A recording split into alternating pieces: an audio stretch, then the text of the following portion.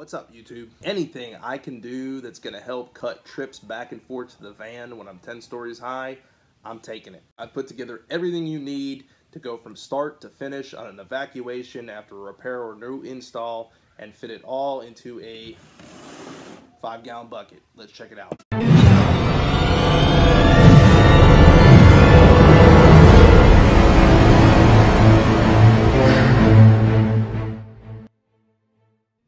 Alright guys, so I've got everything like I said, besides the vacuum pump itself, an oil drain pan if you do need that, and an extension cord. I'll go ahead and I'll just kind of open the bucket and pull everything out kind of quickly and then go through it a little bit more in depth as needed.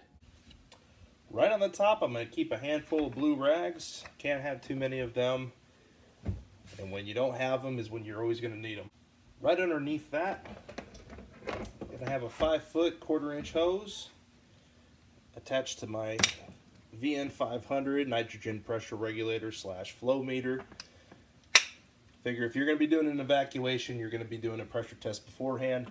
So I just go ahead and I keep this in here, and it knocks out 2 birds with 1 stone. If you are doing large systems, commercial work, stuff like that, and you think you may be going into the time where you're going to have to do some oil changes, you can easily fit 1 or 2 of these quart bottles of vacuum pump oil. I like to buy these sizes because when I get the gallon, I just don't trust it once I've opened it to the atmosphere. I figure it's compromised at that point. This size here will fill my vacuum pump and leave about, I don't know, this much oil left, which I just discard.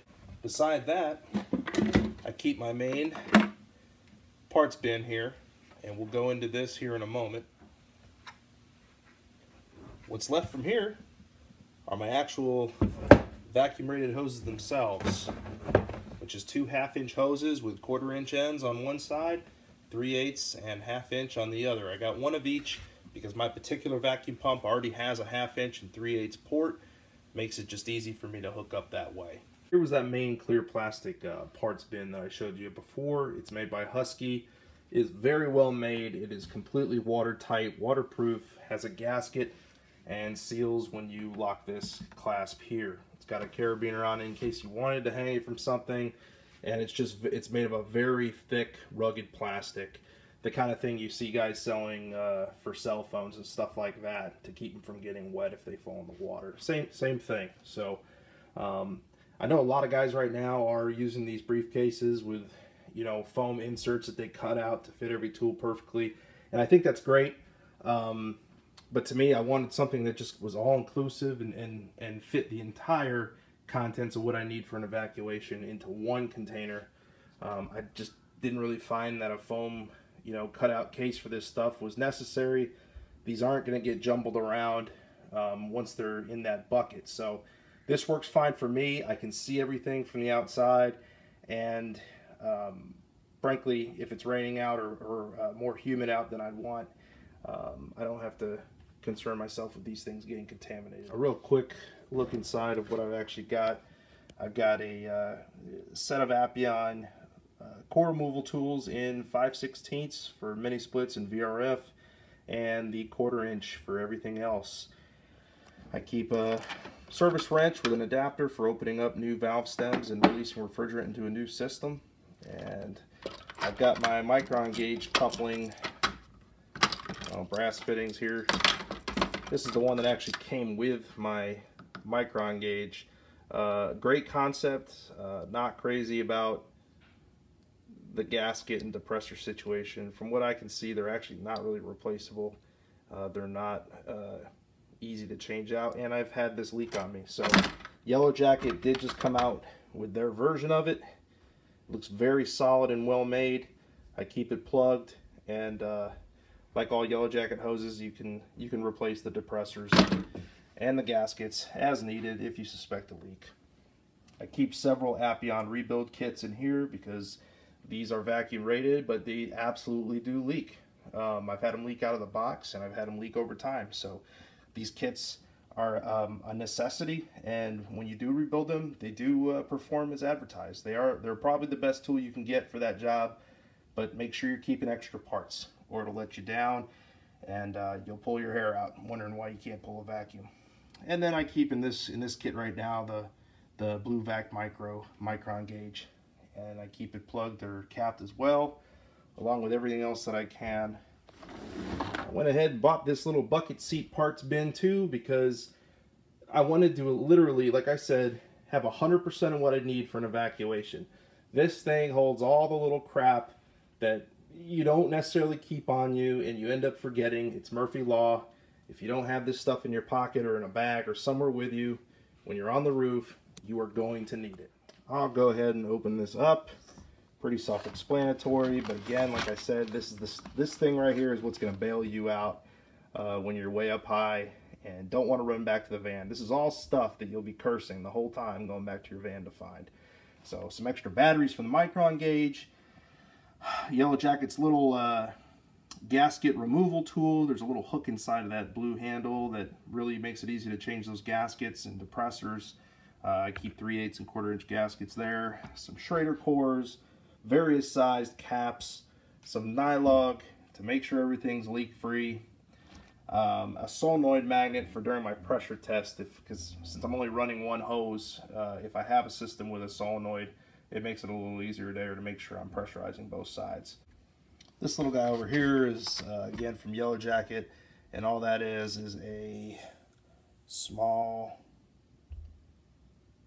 orifice there. Lets you charge refrigerant as a liquid and helps meter it out to avoid slugging the compressor. So it's a little less clunky than the, I can't think of it off the top of my head. The one you always see in the supply houses. Hooks onto your manifold. It's humongous. I've been giving this a try and it's been working out really well for me. So again, you can put anything else in here that you see fit, but for me, this is about everything that I encounter. This is all the little what ifs, the little you know, Murphy Law things that pop up that should allow me to just stay on the roof at this point. Bring that bucket up and get it done. I hesitate to even really bring this up in the video, but I will mention it. This is the last thing I do keep in my bucket. I only recommend considering using one of these if you're completely and 100% capable and educated enough with electricity to use it and test 1, 2, and 3 times before you really even use this. Make sure you know exactly the voltage that you're hooking onto and be very careful handling it once it's live, okay? Being in commercial, we all know it's just not a reality. Sometimes it is not a reality to use an extension cord. Anytime that it is, I'm using one. So, but I am going to keep this in the bucket for those times where you absolutely cannot have find any access to power, and this is the only reasonable way to get your job done. But again, make sure it's fused and make sure you know how to use it. Check, double check, triple check the supply voltage before you hook up and either kill yourself or burn up and ruin your equipment. And here's everything loaded up,